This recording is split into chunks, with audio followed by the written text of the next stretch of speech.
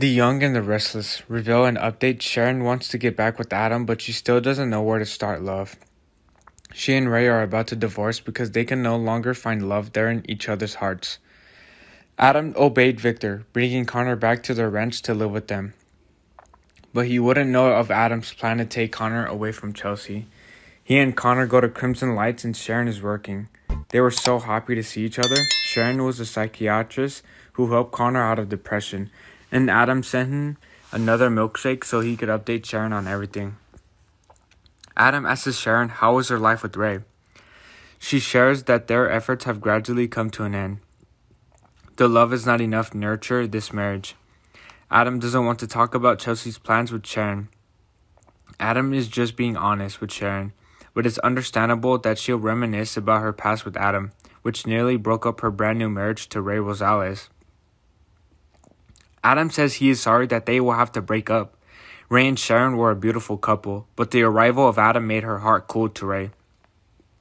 Fans agree with Sharon getting back together. They missed too many opportunities to be together because of the troubles in their married life. But what now? Adam and Sharon are both single. Adam has a crisis, turns to her for help. She feels sorry for him and tries to help, and then the whole cycle starts all over again.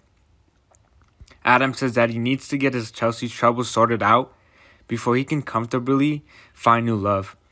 The version of Adam after coming back from Kansas is brand new. He is kind, becoming a person who likes to help others, takes us by surprise. But that is the nurture of Adam.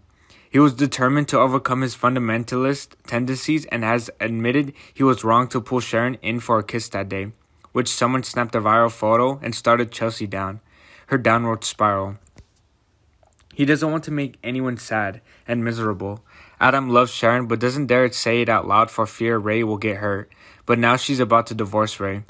She can confidently approach her and confess his love to her, something Adam never dared to do because they were only secretly in love. Sharon will help Adam deal with Chelsea's troubles, but does her advice on this matter make sense? That was not his intention at all, but Chelsea are acting very paranoid.